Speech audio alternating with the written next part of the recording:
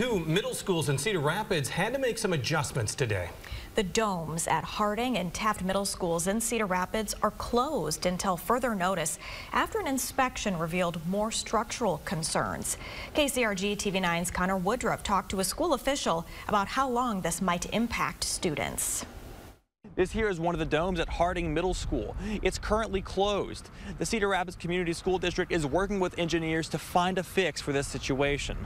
Here at Harding, the dome closure is affecting their cafeteria, kitchen, performing arts classroom, and the gym. It's also forced the 7th grade boys basketball games today to close.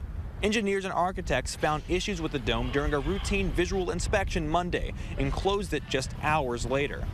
Cedar Rapids Schools Operations Director Chad Schumacher told me he's optimistic about getting this fixed quickly. We're going to get a design from the structural engineer, and it'll be for each of those columns, and then we'll implement that design on each of those columns, and within, hopefully within a few weeks, we would be able to get those kids back into those domes. School was not in session Monday when architects were inspecting the building. The district is rearranging classrooms here at Harding and are actually adding more space to Taft to accommodate for the spatial issues.